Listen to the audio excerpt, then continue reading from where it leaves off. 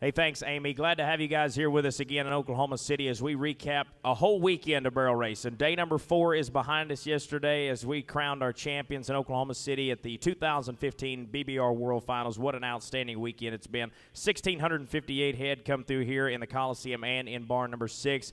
But yesterday's action, let's talk about that for a minute, is our insurance race. Damon, you were over there to watch a little bit of the action. That's for those that don't make it back to the championship round, but still a lot of great horses. You bet. Those great horses that come through there, you know, they may have caught a barrel either here or in barn 6. They may have stumbled just a little bit at the gate and was just a little bit off the pace. They're an amazing set of horses have come through there. Roughly right around a 15-4 is going to wind up pulling the number 1 spot out of that barn. We had 550 horses go through that barn just in the insurance race, not counting those that had qualified from there and around. Right. So it is an amazing race. It had lots and lots of drama and excitement. It's going to be a lot of fun to see what 2016 holds because of what we had, the talent we had there, what comes in. It has just been an amazing week, Garrett.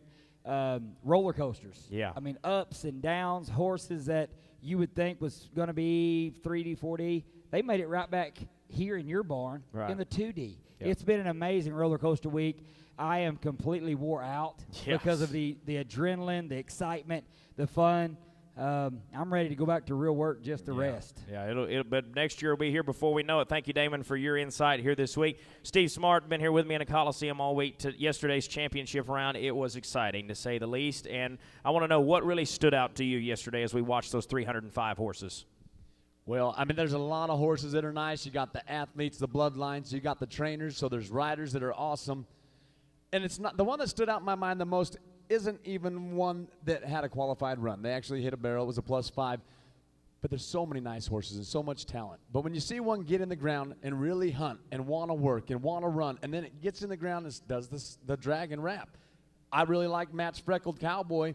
That was Allie Armstrong's horse, and they did hit a barrel. Yeah. But you know they can be fast. That doesn't matter. I mean, you have champions in here. The standard's been set. Yeah.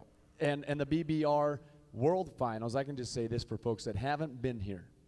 It is a production. There is 3 arenas going on, but it is so cool and family-oriented, and they bring in the top competitors, the bloodlines, and people can see what they want to be like to grow and be better in the sport. Yeah, it's a lot of great action in all 3 of our arenas. But the big congratulations of the weekend goes out to Ali Schwest. RLJ High Intensity is going to be your 2015 champion of the world in the 1D. Congratulations to all of our division winners.